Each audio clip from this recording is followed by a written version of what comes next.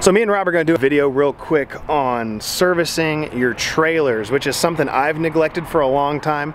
The previous trailer I had, I don't even know if I've ever greased it until I came here and we put bearing buddies in it. But now that I have this new trailer, and me and Rob have been talking about this stuff, we're going to go through greasing these real quick, because you guys got to remember how fast you rack up the miles and the hours on your trailer hubs. So let's check it out, guys.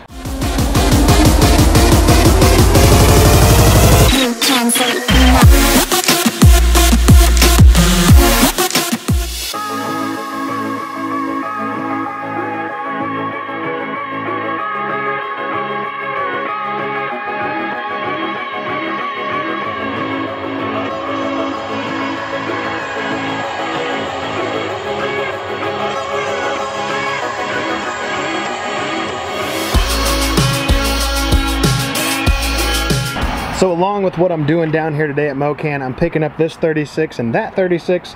One's for me, one's for Blake. I'm gonna run it over to his house because he don't have time to come out here. But I also kind of want to get this old Gravely 2-wheel tractor, man. What do you guys think about that? Super old school there. Sure, it'd still get the job done though. All right guys, so I was talking to Rob earlier. Now when it comes to trailers like this, the higher end you're getting in the trailers, you're gonna have a little bit more maintenance than your regular 5x8 trailer. What are two main components you see on trailers that are getting neglected? Definitely wheel bearings are the number one. We probably get the most calls about, hey, can you fix my wheel bearing? It's making some noise. Or we've actually had calls, people out on the highway, can you come fix our trailer? So the other thing is your wiring. Where they actually, how they route the wiring. A lot of times they chafe and they get the wiring actually gets rubbed through the coating. So you get ground issues, things like that. But on this trailer, so your trailer may be a little bit different, so we're going to show you two different ways of how to take care of your maintenance, your trailer. Andy's trailer has these nice little caps that come off of the outside of the wheel hub, or the hubcap, so that way you can get to your bearing buddy. Now, if you do not have bearing buddies on your trailer, it is real easy to do. Go to your local hardware or auto parts store or trailer store, take your cap in. Once you take it off, tell them that you want bearing buddies for your trailer. It doesn't matter how old it is or how new it is, bearing buddies are lifesavers. There's a reason they call them bearing buddies. So basically all it is you got a rubber cap that goes on the outside of it. It has a grease zerk already in there. And what is on the inside of that is there's a plunger that's on a spring, and basically that spring applies pressure to the plunger, which always makes sure that you have grease in your bearings. So, and to grease these up, basically just put your grease zerk on there. And you don't need very many, just 3 or 4 at a time.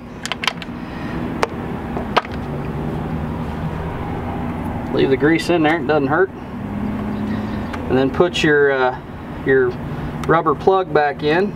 Sometimes a little bit of a booger. Just like that.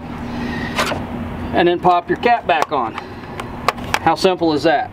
Now, if your trailer doesn't have the hubcaps on it, you'll have to take, if they've got the solid hubcaps without the ends that come off, you'll just have to remove your trailer tire and do the same thing. If you are not interested in putting the bearing buddies on your trailer, they're inexpensive really. But if you're interested in actually packing the bearings, you have to take your cap off, take the nut off, take the hub out, take the bearings off, and then basically hand pack them, or you could buy a packing tool that does it for you. Yeah, and if you guys ask me, I'd rather just pop this top off, hook up to my grease zerk, pump some grease, call it a day. Another thing is the type of grease. You definitely want a high temp grease. There are different greases out there on the market, but any good high temp grease, a Molly, is probably the best that we've found. We use a Lucas branded grease, but definitely want a high temp grease for the bearing temperatures that we'll get in that little hub. So that's another good tip.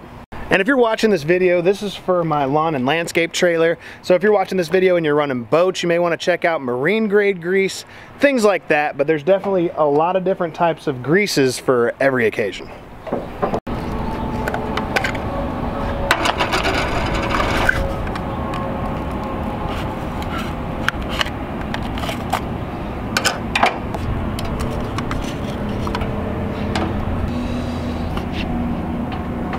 I think the main reason a lot of this stuff gets neglected is because it's kind of a out of sight, out of mind thing.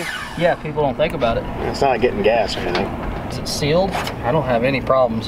Haven't. But like I said, I broke my back LED, cracked the housing, and so I've been doing it because I'm like, man, the minute I don't, I'll start blowing fuses. Okay. And guys, like what I'm saying, it's not like high science maintenance. I just wanted to get the message out there in this video because this is something I've always neglected, whether it's been on my boats and on my small trailers. It's just one of those out of sight, out of mind things.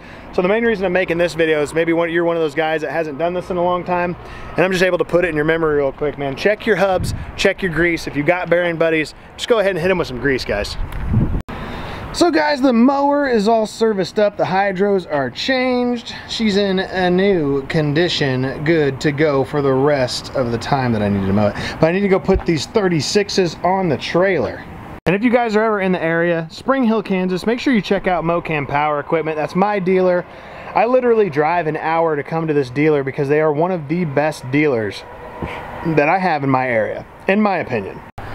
They've always been great to me, and I really appreciate that, so I always try to return the favor. But like I said, I got to get these on here and go. Just a short video on greasing your trailers. Don't blow a trailer out, guys. You need that trailer to last you a long time. Like, comment, subscribe, guys. Like always, I will see you in the next one.